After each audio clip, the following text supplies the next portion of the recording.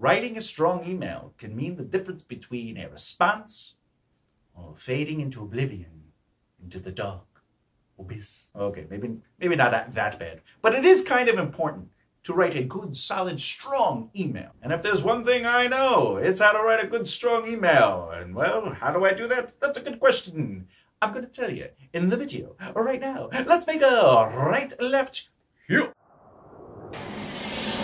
Do you have what it takes to make a right, left, here? Do you?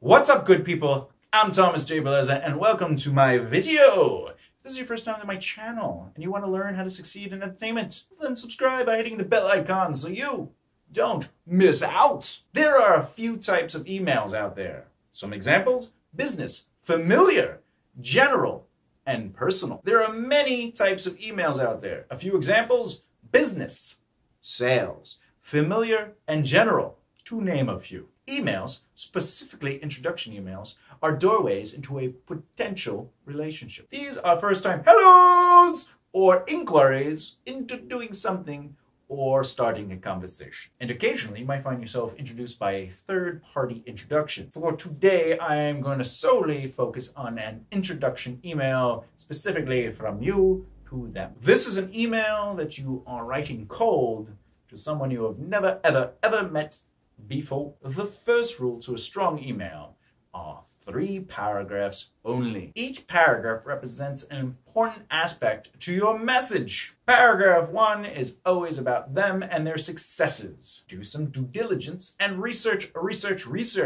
Figure out what they have done to succeed, how they got there, and then sincerely praise them on their efforts. Paragraph 2 is about you and your wants. Be straightforward with what you want. And if you can include a forced choice, I would do so here at the end of paragraph 2. Paragraph 3 is about them and their future.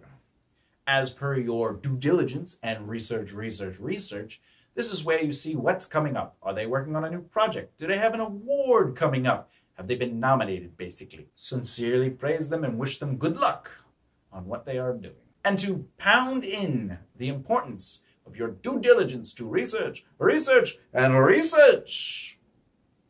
Do it. Research the person of interest.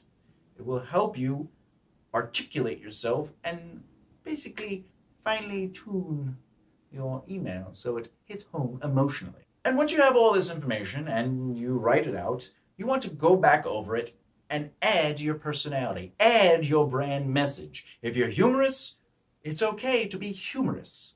If you're serious, or if you're very articulate, if you're elegant, if you're a poet, if you're a comedian, if you're an actor, and you have a very specific personality, place that in the email. Very important. Because a good, strong email is only a good, strong email if you are being true to yourself, you're being natural, and of course, you're taking your time. That's right.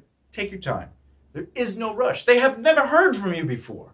So it's not about getting it out Monday. It's about making sure you do your research, writing the email out, then going through it and combing it with your personality and making it nice, styling it. You know, I personally like the ponytail, but some people like the duck or the mane or the 80s like wave thing that never happened. And to conclude, this rule stands and is extremely valuable. Every paragraph, paragraph 1, paragraph 2, paragraph 3, all must have a minimum of 3 sentences or a maximum of 4 sentences. Very important. The first paragraph, the second, and the third are equally important to that email.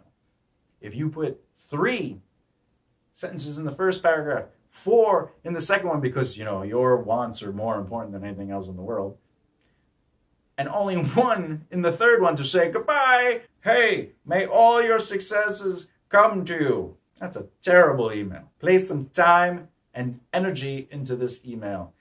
3 to 4, 3 to 4, 3 to 4 sentences. These emails flow nicely. They start with them, they hear your needs, and you end it with praise. Helpful tip! A forced choice is a wonderful tool to have. Basically, your recipient will be able to only choose one of two options. This forces the human brain to make a choice based on what you present. For example, what works best for you? Monday or Tuesday at 2 p.m. Now clearly they can say neither and just no, none of that works. Or they could potentially just not even respond. True. However, if they are already emotionally invested in your well-crafted email, utilizing the 3-paragraph rules, they will respond and they will make a choice. It also takes the pressure off of them to come up with a solution. Because if you wrote, hey, I'm available, all week, anytime, any day, you tell me what works for you, all right? Yes, whatever works for you. You then take time out of your day, your busy, hard day, and get back to me, the person you don't know, and you let me know what day works for you. Good? Good. Finally, let me end with this little nugget of information. A wisdom, some pearls I am throwing at you. Pearls. When it comes to your email, the first thing they see is your subject line. Give your email an informative, an interesting, and a unique subject line. This will potentially build intrigue and inspire them to open said email. Thank you for watching this video and supporting these traveling adventures of a Brazilian entertainer.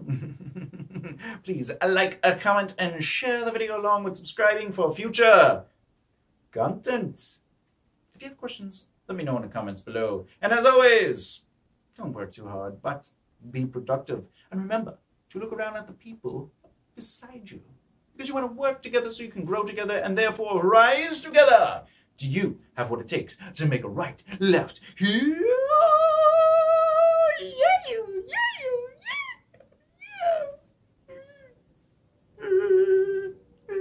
Oh man. I'm stuck in the falsetto. I have to go to the doctor now. Bye. Oh dear.